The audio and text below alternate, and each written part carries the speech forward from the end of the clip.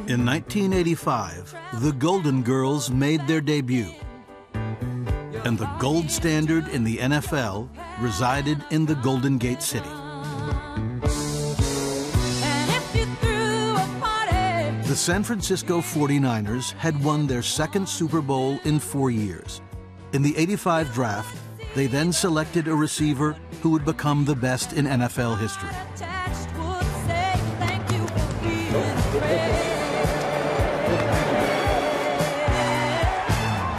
I owed everything to Bill Walsh. I don't know what my life would have been if he hadn't taken that chance with me. Bill Walsh's selection of Jerry Rice from little-known Mississippi Valley State was a touch of genius, but also a stroke of luck, beginning with how Walsh discovered Rice in the first place. He was overnight playing the Houston Oilers, and it was a Saturday night before the game, and he was bored, and he turned on the local news, and they were playing the highlights, and he couldn't believe this one guy was lighting it on fire. The book said he'd only run a 4.740. But what my dad saw was that he had tremendous speed from 15 yards to 50 yards, like he'd never seen before. My dad was already crafting plays before they drafted him on what he could do in this West Coast offense. 5-step drop. He engaged in his typical masterful strategy, and he concluded that what we have to do in 1985 is not accumulate a lot of players. We have to find the strategic player. And he made it clear that that was going to be our draft. He had 3 receivers that he felt could fit the role that he was seeking to fill, which was that dominant offensive player that's going to really enhance our offense. And they were El Tune, Eddie Brown, and this guy from Mississippi Valley State, Jerry Rice. One of our most prominent scouts. I mean, this is a fella that everybody respected, and his track record was pretty darn good. Felt Jerry Rice was no better than a 6th-round pick. As defending champs, the 49ers had the 28th overall pick. Bill Walsh recognized early on that staying at 28 was going to be very, very damaging and very dangerous. And no matter what some people in the league felt, Bill was convinced that these 3 receivers are going to be gone long before 28. So he knew the only way to get one of the 3 was to move up. Bernie Kosar's favorite receiver at the University of Miami, Eddie Brown, was expected to be picked near the top. I was projected to be really number 2 behind Bruce Smith. 5th pick went by, and at that moment you're sweating, you don't have the faintest idea of what's going on. Even on ESPN, you know, they were saying, what did Eddie Brown do? I'm choking because the 3 wide receivers are still here. I never thought this would happen. This is the big upset of the draft so far. Eddie Brown's going to go in this pick. I mean, I'm going on the record. Eddie Brown has got to go in this pick. 4 more picks and still no Brown, or any receiver. As the time goes, the speculation continues, Jim. It's mystifying. I mean, going into the draft, you had the 3 best wide receivers maybe ever in the draft.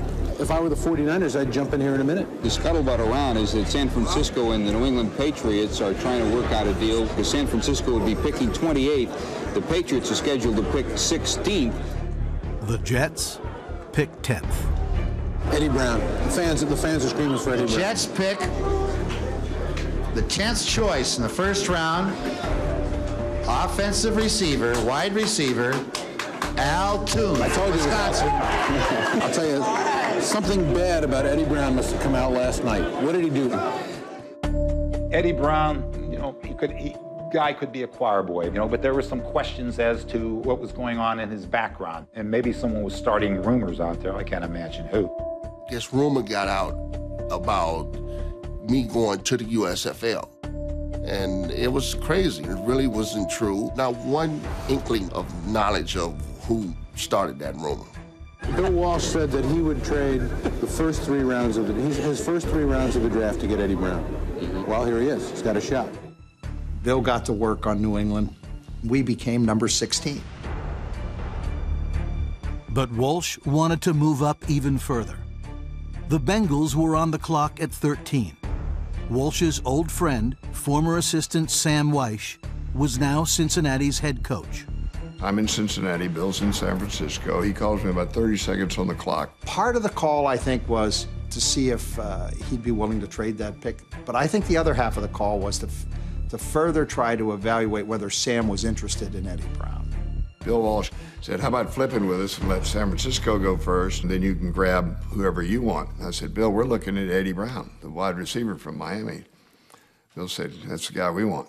They got another good receiver named Jerry Rice. He'll still be there, so you'll have Jerry Rice, but Eddie Brown really fits our offense. And I said, well, we're running the same offense, only we don't huddle up, but we're running the same offense. And we want Eddie Brown, so he offered me a fifth. I said, if you'll give me a third, I'll do it. We came that close. With time running out, no deal was ever made. Cincinnati picks the 13th spot in the first round.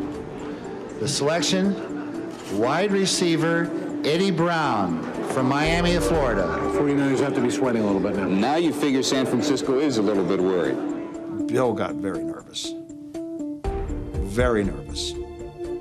And he started going back into the film room and was trying to come up with a backup for Jerry Rice in case we missed him. But 3 picks later, Rice was still there. The San Francisco 49ers select the 16th pick in the first round. Wide receiver Jerry Rice, Mississippi Valley. We were able to make a trade with New England, and we thought we had a chance, and I'll be darned if it didn't work out for us. I think you'll really be happy with it. Oh, I think I love it, ain't no doubt. Jerry had a great career. I mean, Hall of Fame career. My career was cut short. Injuries ended Brown's NFL career after 7 seasons. In 1985, he was the Offensive Rookie of the Year. In 1988, he made it to the Pro Bowl, and the Bengals made it to the Super Bowl. Brown caught 3 passes for 32 yards. But in Walsh's final game as 49ers head coach, Rice had 11 catches for 215 yards. The 49ers won, and Rice was the MVP. Thank you for being a friend. What would have happened if L. Toon, Eddie Brown, and Jerry Rice were all available? Bill Walsh might have thought Jerry was just a little bit too much of a gamble, and I'm not sure Bill would have taken Jerry, or maybe even just Eddie Brown were available. And they are the genius, because they wouldn't give me a 3rd-round pick. I am happy for you like I've never been, believe me.